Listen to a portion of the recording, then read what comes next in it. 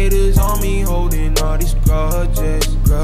I'm around the world fulfilling my calling. Hi guys, my name is Ozzy, and today we're going to be doing a real versus fake comparison of the Air Max 1/97 Sean Wotherspoon.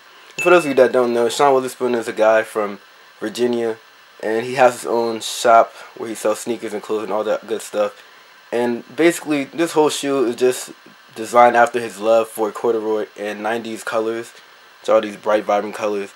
And I'm just going to be going ahead and using some research that I got from fake_education. I'm going to put his name on the screen. And that's where most of my information is coming from, because he's the plug. He gets the fakes and the reals, so he gets to compare them before most of us do. But for those of you that don't follow him on Instagram, I thought I'd just put this video up on YouTube. I know a lot of people are always looking for real versus fake stuff on YouTube, so just want to help you guys out. So the first thing that we're going to do is we're going to just go ahead and look at the inside of the box.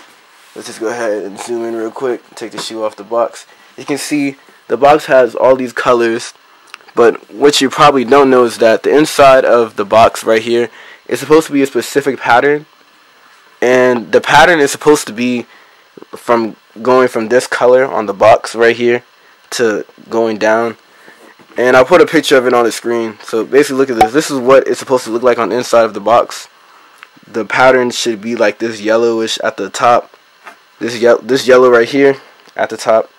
And then it will be this color. And then it'll be that. And then it'll be, where is it? It just goes and switches back.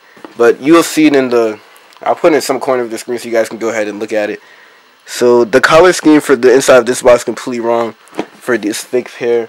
And another thing that we're going to use is for fake pairs, they're not going to have the Nike embroidery on the bag. It's actually supposed to have the Nike logo. I'm going to put a picture up on the screen for everything that I'm talking about. It should have the Nike over the Nike swoosh. And obviously you see some Asian letters on the shoe. This shouldn't be like this because this isn't a Asian exclusive release. This is a American release, so you shouldn't see anything like this on the shoes. And let's see, what else should I go over? Yeah, basically, even though this comes with the patches, none of the bags have the Nike branding on it, which they should have the Nike branding. And another thing that we're going to use is the toe box. As you can see right here, let me go ahead and focus real quick. The toe box has a very specific design that's supposed to have, not a design, but a pattern. The real doesn't have such deep grooves. The real pair actually has like thin lines, thin grooves from the toe box and upwards. So that's just another thing that you should look out for. And then the next thing that we're going to go over is the lines on the shoe. What you're going to need is a UV light. And this is a UV light for those of you who are wondering. You can get one of these for like $5 on Amazon or eBay, wherever you want to go. And basically what the UV light does is you can use it to find markings that aren't supposed to be on a shoe or object. You can find like dirt, stains, and all the other stuff, things that are usually hidden to the human eye. So what I'm going to do is I'm going to put a picture of the screen. For fake pairs, they're going to have marks on the stitching, as you can see right here. Let me go ahead and put this there. I'm going to turn off the light so that way this makes more sense. As you can see, if I put the UV light, the stitching lights up. On real pairs, the stitching is not supposed to light up. If you see stitching lighting up under the UV light, that means you have a fake pair 100%. Another thing right here, you see this has like a stamp right here. These are unauthorized pairs. So the authorized pairs aren't supposed to have a stamp on it. It's just supposed to be approved and ready to sell. So these are these little stamps right here that should not be there. You can see it says LG. Let me go ahead and bring it up in the camera a little bit so you can see it. And another area on the shoe that the UV light can be used for is the side. Basically what you'll see is that the stitching is also lighting up under the UV light, as you can see right here. You see that those pink stitch lines right there? Those are not supposed to be there. And you can see it on all sides, so that just shows that it's 100% fake. And if you're still not convinced, another place that you can look is the tongue, where the patch is at. As you can see, on real pairs, the UV light will only light up the top part of the patch, this corner right here. But for the fake pairs, the wave part right here will be illuminated. As you can see, this part will be illuminated, but for the real pair, only the top part right here should be illuminated. And another thing we can use the UV light for is the back. For the back of the shoes, it's a denim material as opposed to corduroy on all the other sides of the shoe. And basically, the VA and LA, this part right here, you see how let me go ahead, look back from a distance. This part will illuminate blue under the UV light, and the real pair will not illuminate at all. So if you see the back of the shoe illuminating blue when it's exposed to the light, that means there's definitely something very wrong with your pair. So you might want to go ahead and look out for that. And another thing that you want to look out for is the insole. Go ahead and turn off this UV light. And basically, the insole has something very important that you have to look out for. And it's the stitching on the bottom of it.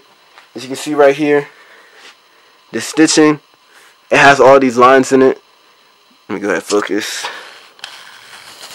The stitching has all these lines in it. The real pair is just going to be a black circle with a orange ring with no stitches in the middle, but the fake pair has stitches in it. So you need to go ahead and do that. That's another clear indicator to tell if the shoe is fake or not. And yeah, let's see, what else am I missing? And if you look for the real pair, the velour on the inside of the insole, it has no wrinkles. The real pair should have a whole bunch of wrinkles because velour should never be like this smooth. It should have some wrinkles in it. Alright, so something else that I didn't really go over too much in detail was the box. Cause last time I did a real versus fake comparison, people were like, oh, 4 minutes of box talk. And I'm just going over every aspect, so don't get your panties in a bunch. So basically, the lighting in my room is making this look a different color, so I gotta go ahead and fix the light situation here. But even though in the camera, the box is all looking red and whatnot, and so is the sticker, the real sticker for the box is supposed to be red. And don't let this light fool you. That's what makes all these real versus fake comparisons. When people sell stuff online, the colors are all different, so you can't really tell unless you have it in front of you. Let me see if I can find a way to manipulate the light where the actual color shows. There you go. So basically, the color for the sticker of the box right here, it should be a red instead of an orange. And then another thing that you want to look out for is the color coding on the box. To be specific, what it says. And right here, it says beige, yellow, blackish green. But the real coloring code, it should say LT Blue Fury / Lemon Wash. That's the actual colors that are on the shoes. I'm going to go ahead and put that on the screen so you guys can see exactly what I'm talking about. Go ahead, look on the screen. Pause the video for a second.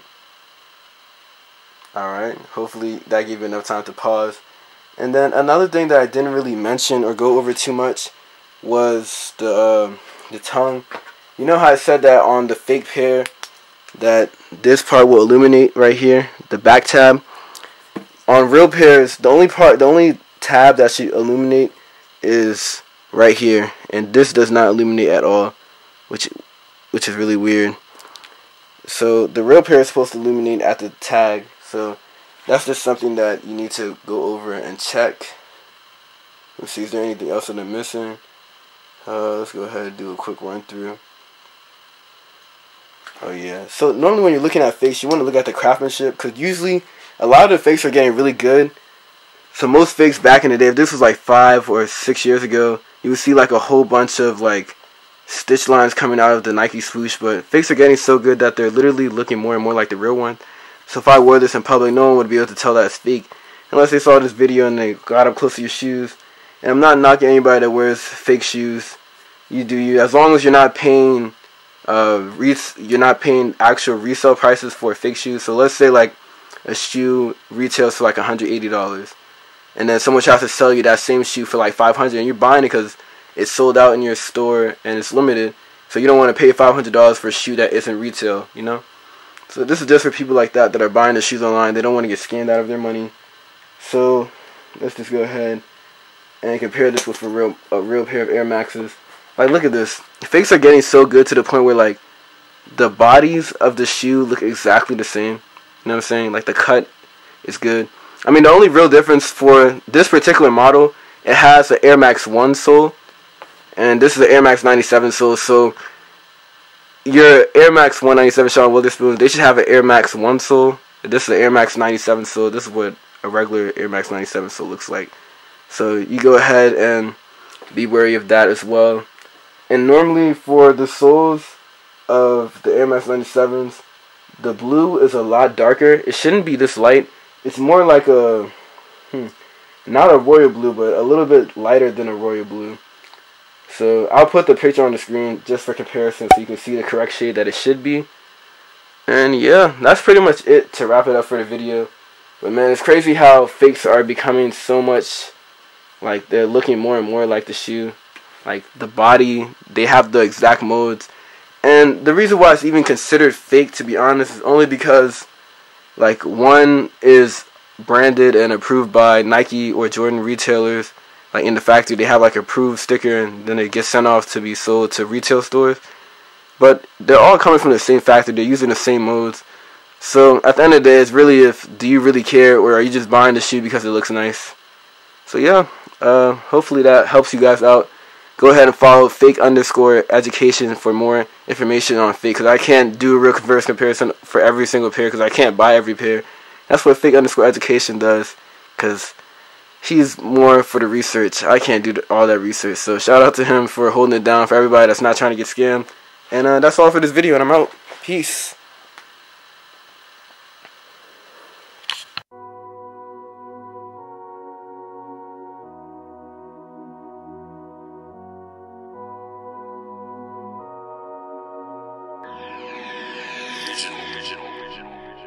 I ain't really wanna do it. I pulled up, drop top, you know I dropped the